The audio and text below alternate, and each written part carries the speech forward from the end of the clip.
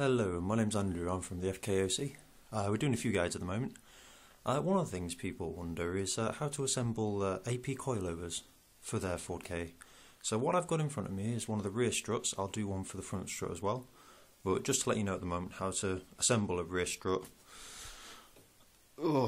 if you get it in the box and there's nothing in there. So, right, what we've got here is, I'll start off with the basics. We've got the main strut itself,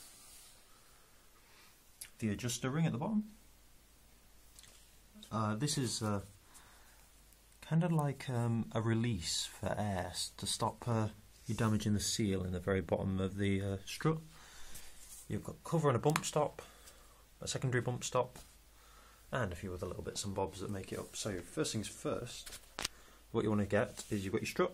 This should already be attached, but this is your adjuster, and that just slides over the top. You should just screw down. Make sure that you've got this little Allen key bit undone, otherwise it won't go on. Yeah. One-handed tightening for the win. That's about there, should do. Secondly, you want to put this little air release on. As I said, it just lets air escape without damaging the seal in the bottom of the strut. Then the bump stop and the cover.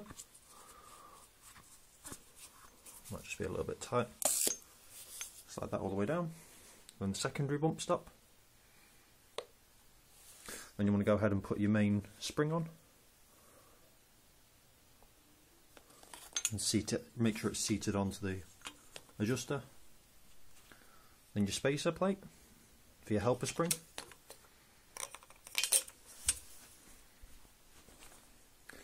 Then the helper spring. Then you want to go ahead and grab either of these. Now what happens is a lot of people have been saying that these go on a certain way, but actually if you look at these, that will actually fit inside of here. So either way round, it'll sit inside. So if we just go ahead and place the top cap on, and then place this inside, you'll see that it nicely just sits inside like that. There we go. And then all it's a case of doing is placing a top mount bush on top, and you're sorted. That is your entire strut, ready to go straight into the car. Now over here I've got a couple of other things I'm going to put on with them.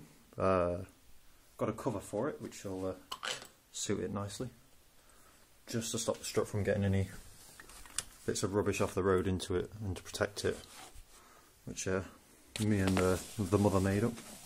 It's nice to just slot over, stops any rubbish from getting into it. Got one for the front as well. I'll show you how to assemble the fronts as well in another video. But anyway, for any more information, just check out the FKOC, www.fordcarowners.club.com. Check it out.